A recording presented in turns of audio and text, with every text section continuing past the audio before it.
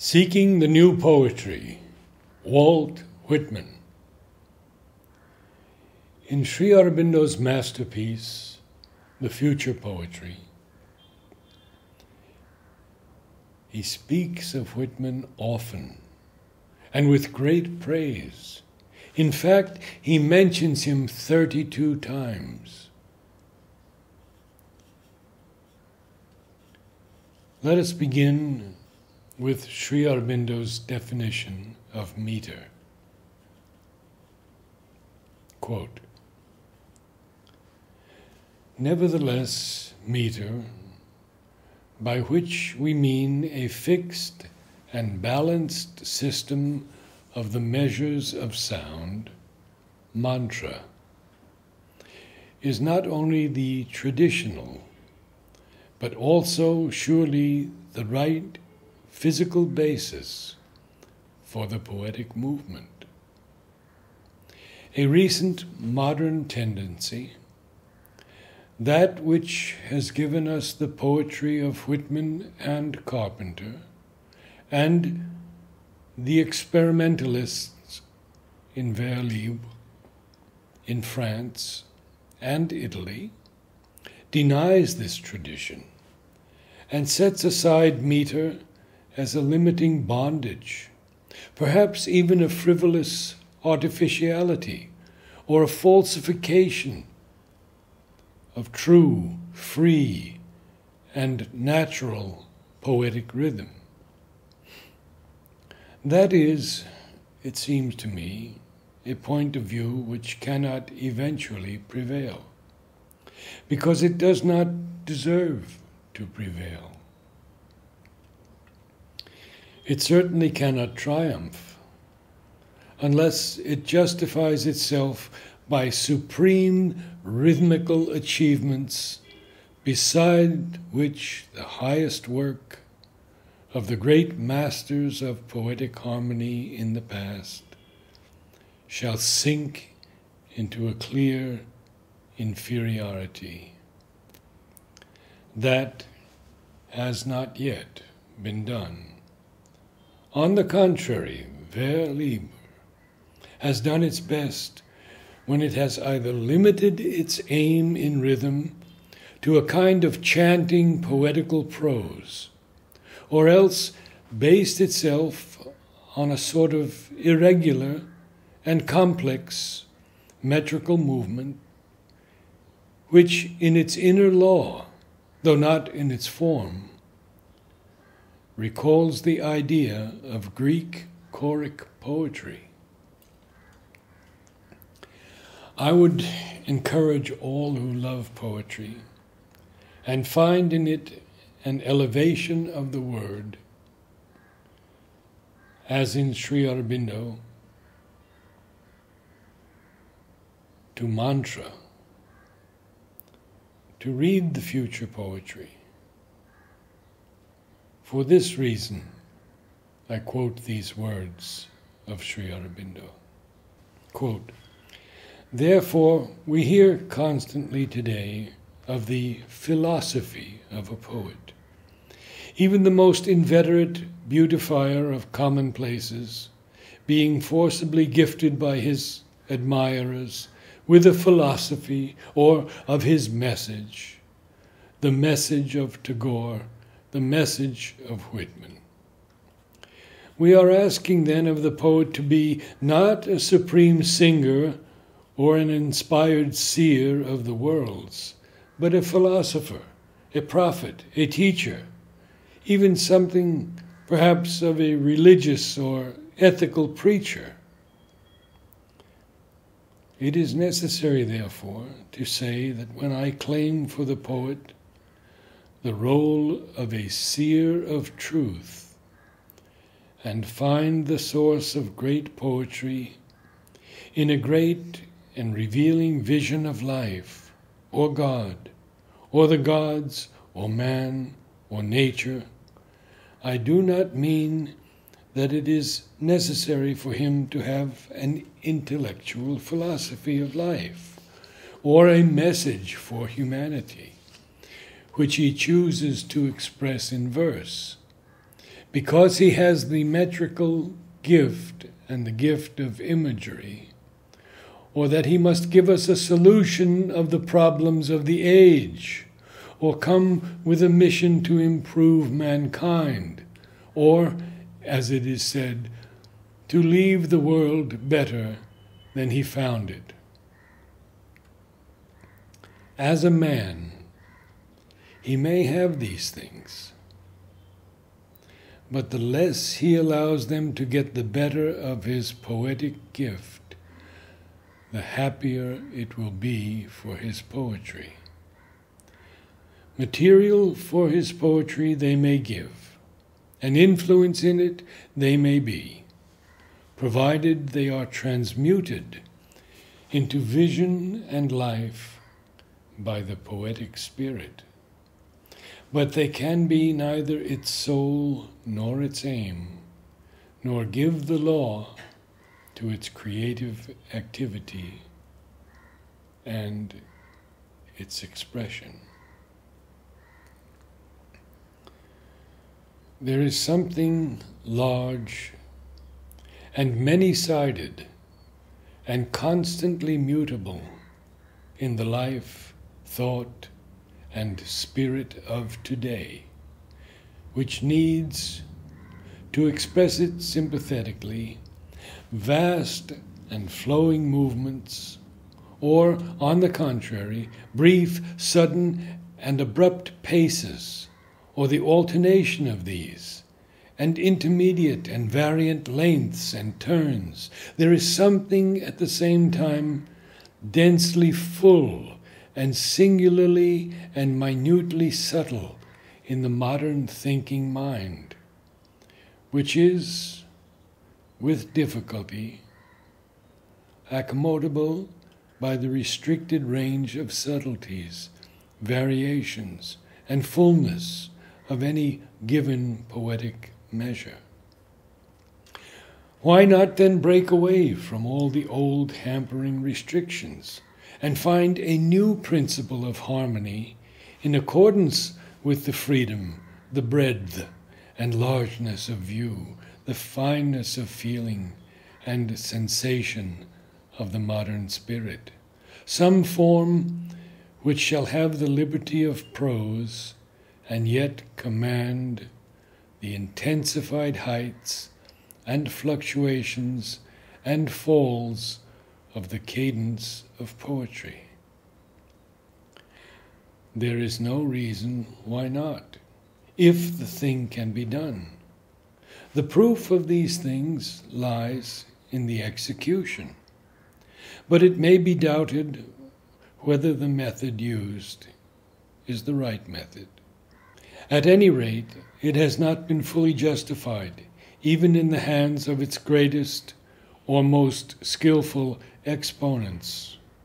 It is used, as in Whitman, to give the roll of the sea of life, or the broad and varying movements of the spirit of humanity in its vigorous experience and aspiration, or, as in Carpenter, to arrive at the free and harmonious accession of the human intelligence to profound, large, and powerful truths of the spirit, or, as in certain French writers, to mold into accurate rhythm the very substance and soul and characteristic movement of soul states, ideas, or objects described and seen. These are things that need to be done, but it remains to be seen whether they cannot be done in the recognized and characteristic movement of poetry, rather than in a compromise with prose cadences. The genius of poetic measure, walking in the path opened by the ancient discovery of cadence, beat, and concentrated rhythm, has not yet exhausted itself. nor is there any proof that it cannot accommodate its power to new needs, or any sign that it can only survive in an arrested senility or fall into a refined decadence. The most considerable representatives of this new and free form of poetic rhythm are English and American, Carpenter and Whitman. Whitman's aim is consciently, clearly, professedly to make a great revolution in the whole method of poetry. And if anybody could have succeeded, it ought to have been this giant of poetic thought, with his energy of diction, this spiritual crowned athlete and vital prophet of democracy, liberty, and the soul of man and nature and all humanity. He is a great poet, one of the greatest in the power of his substance, the energy of his vision, the force of his style, the largeness at once of his personality and his universality. His is the most Homeric voice since Homer, in spite of the modern's ruder, less elevated aesthesis of speech, and the difference between that limited Olympian and this broad-souled Titan. In this, that he has the nearness to something elemental, which makes everything he says, even the most common and prosaic, sound out with a ring of greatness, gives a force even to his barest or heaviest phrases, throws even upon the coarsest, dullest, most physical things something of the divinity.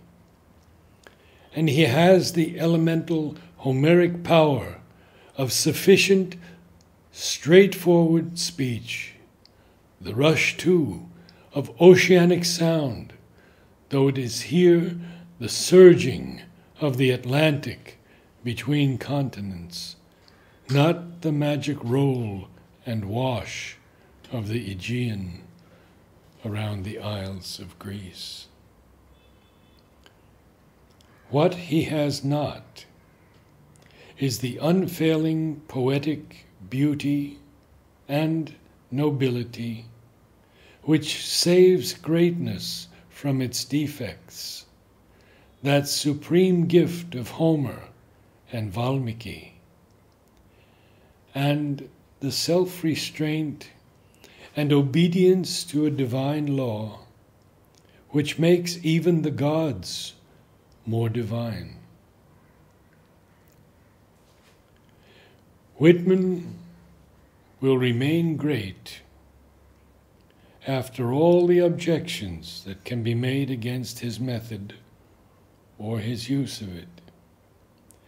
But the question is whether what served his unique personality can be made a rule for lesser or different spirits, and whether the defects which we see but do not and cannot weigh too closely in him will not be fatal when not saved by his all-uplifting largeness.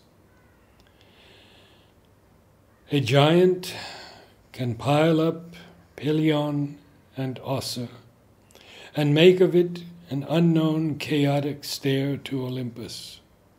But others would be better and more safely employed in cutting steps of marble or raising by music a ladder of sapphires and rubies to their higher or their middle heavens. Personality, force, temperament can do unusual miracles, but the miracle cannot always be turned into a method or a standard.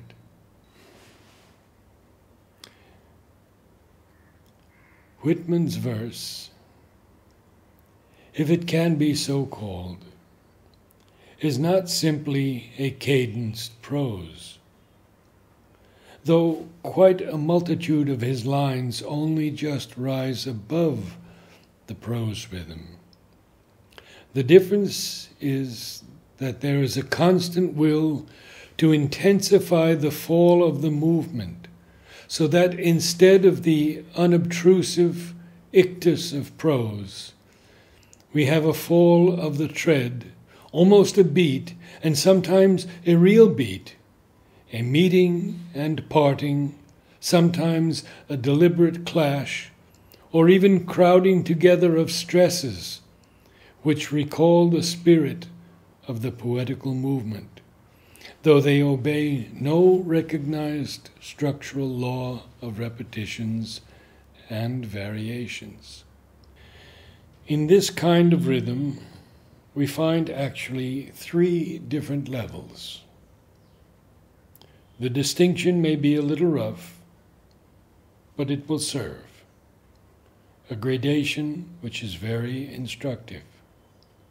First, we have a movement which just manages to be other than prose movement, but yet is full of the memory of a certain kind of prose rhythm. Here, the first defect is that the ear is sometimes irritated, sometimes disappointed, and balked by a divided demand, memory, or expectation. Here's always the prose suggestion behind, pursuing and dragging down the feet of the poetic enthusiasm.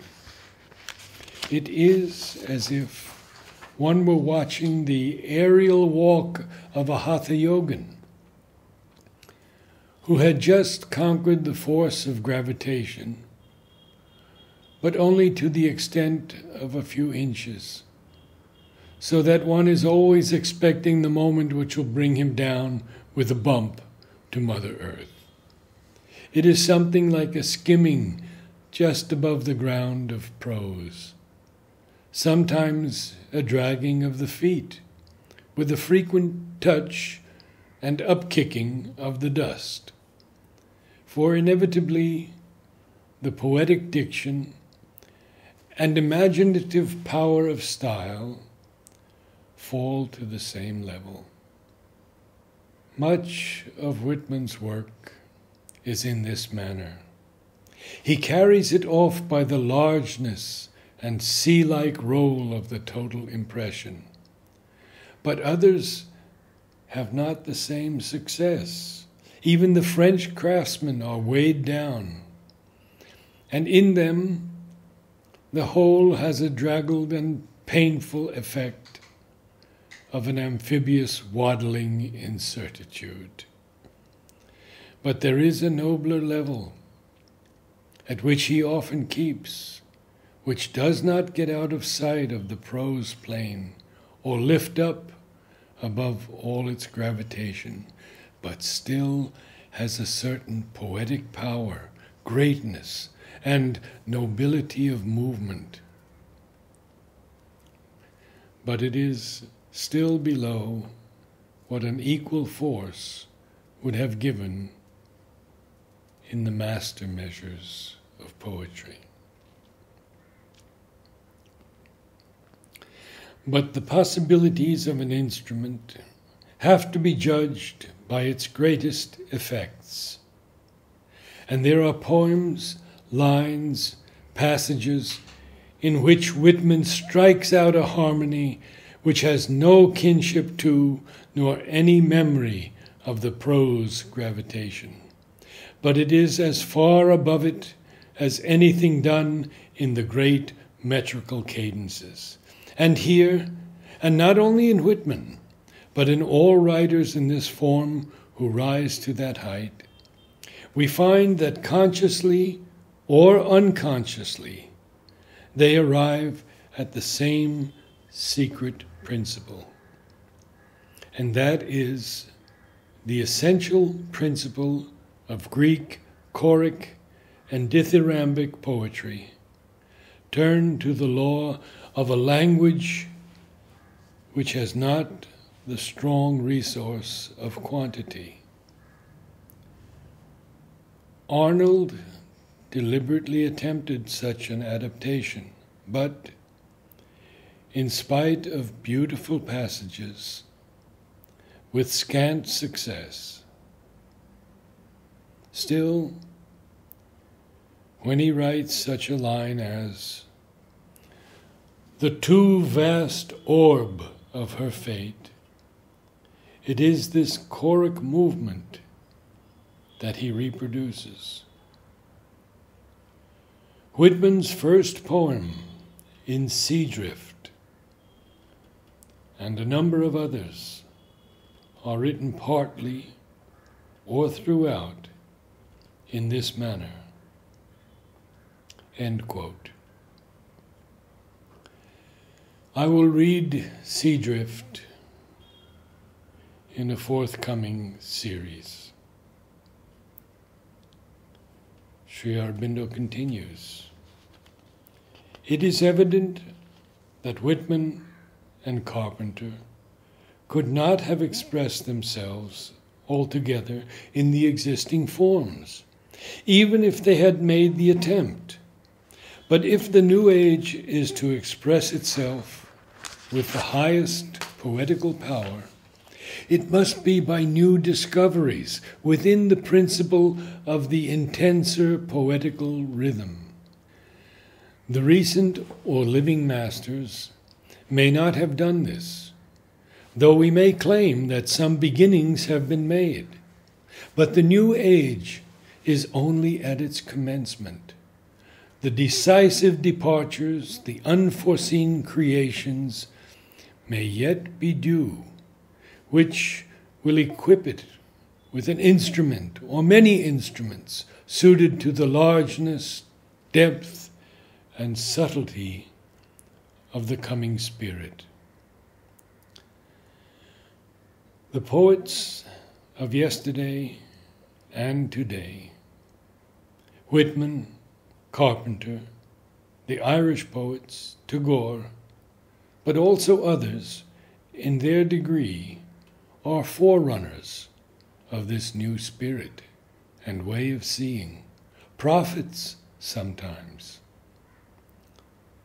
but at others only illumined by occasional hints or by side rays of a light which has not flooded all their vision.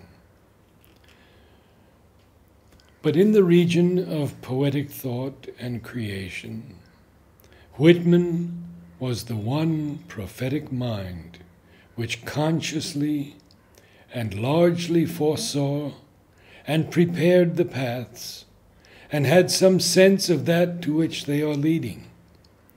He belongs to the largest mind of the 19th century by the stress and energy of his intellectual seeking, by his emphasis on man and life and nature, by his idea of the cosmic and universal, his broad spaces and surfaces, by his democratic enthusiasm, by his eye fixed on the future, by his intellectual reconciling vision, at once of the greatness of the individual and the community of mankind, by his nationalism and internationalism, by his gospel of comradeship and fraternity in our common average manhood, by almost all, in fact, of the immense mass of ideas which form the connecting tissue of his work.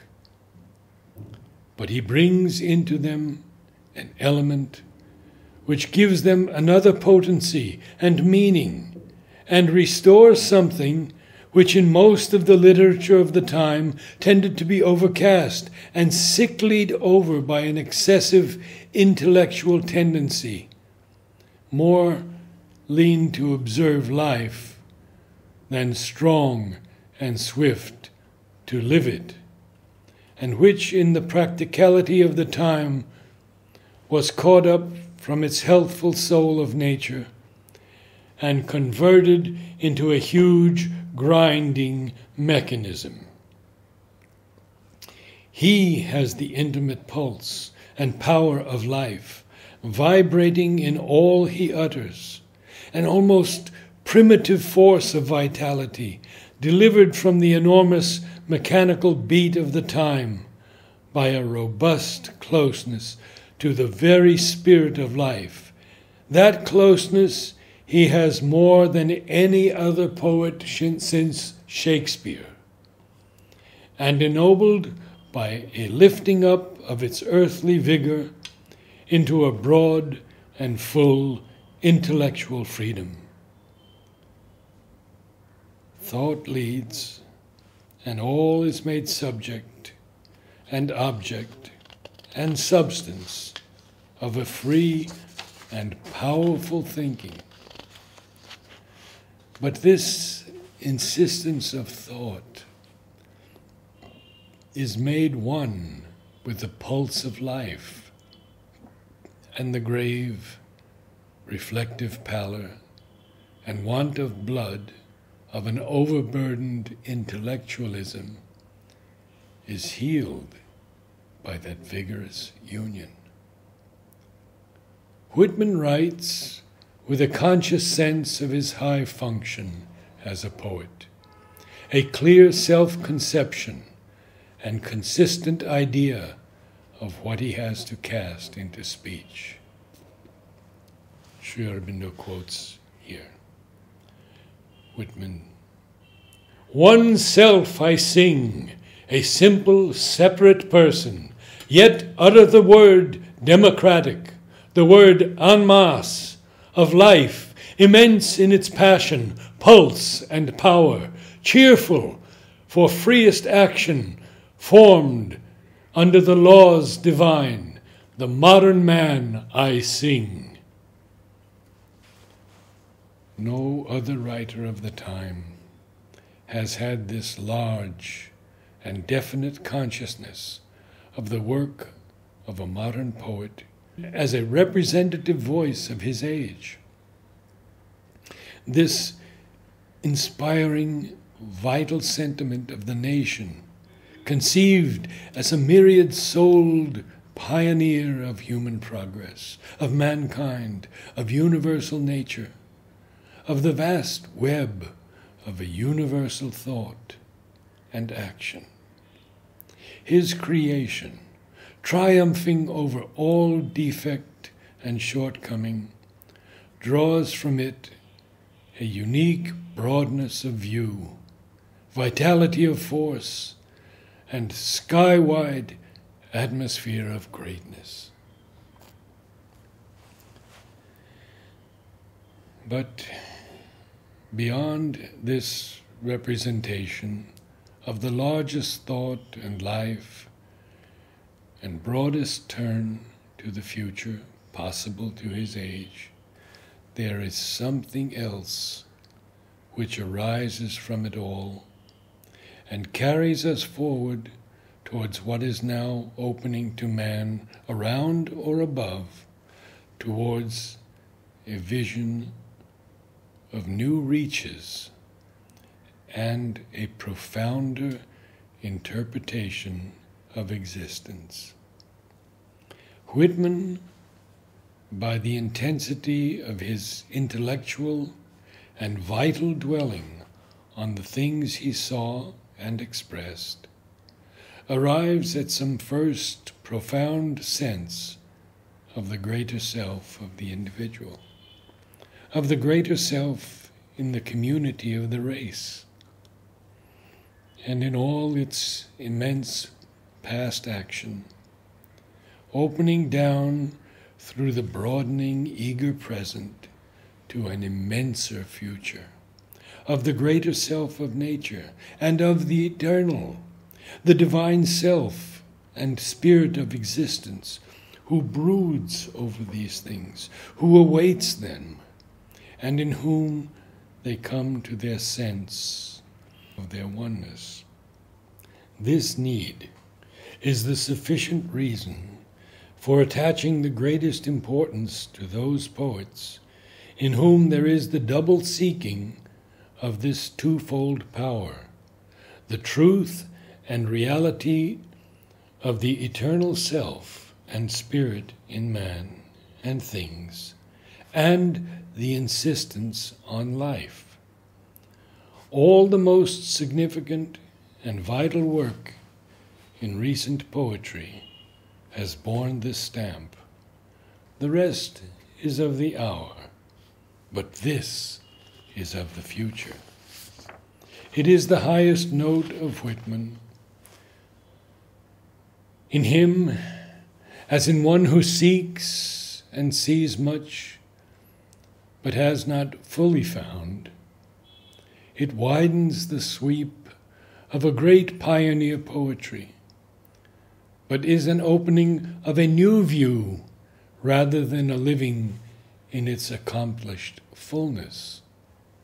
It is constantly repeated from the earth side in Meredith, comes down from the spiritual side in all A.E.'s work, moves between earth and the life of the worlds behind in Yeats' subtle rhythmic voices of vision and beauty, echoes with a large fullness in Carpenter. There are many more references to Whitman in the future poetry, but I shall end with the following. The note, which has already begun, and found many of its tones in Whitman and Carpenter, and A.E., and Tagore, will grow into a more full and near and intimate poetic knowledge and vision and feeling, which will continue to embrace more and more, no longer only the more exceptional inner states and touches which are the domain of mystic poetry, but everything in our inner and outer existence, until all life and experience has been brought within the mold of the spiritual sense and the spiritual interpretation. A poetry of this kind will be, in a supreme way, what all art should be, a thing of harmony and joy and illumination, a solution and release of the soul from its vital unrest and questioning and struggle, not by ignoring of these things, but by an uplifting into the strength of the self within and the light and air of its greater view, where there is found not only the point of escape, but the supporting calmness and power of a seated knowledge, mastery, and deliverance. The countries beyond the seas, still absorbed in their material making, have yet to achieve spiritual independence. But once that comes, the poetry of Whitman shows what large and new elements they can bring to the increase of the spiritual potentialities of the now wide-spreading language.